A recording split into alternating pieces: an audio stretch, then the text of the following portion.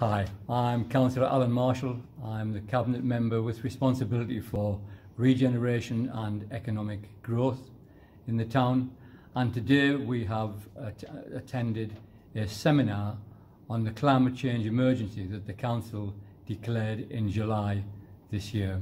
The climate emergency that we did declare is a statement of intent as to what the Council will do to reduce its polluting emissions affecting climate change to a net zero position by 2050. The purpose of today primarily was a cross-party event to raise awareness of the issues we will face as we address climate change within the borough. Since declaring a climate emergency, the Council have taken some action in order to get us somewhere along the road on the journey we need to make.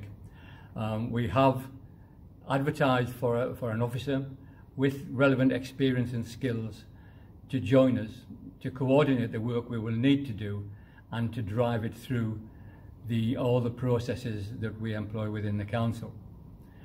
Climate change is everybody's responsibility, whether you're a large organisation within the town, down to individual residents. And the Council has a duty to respond to that climate change emergency by taking necessary actions with the agreement of Council as a whole and hopefully to the satisfaction of our residents.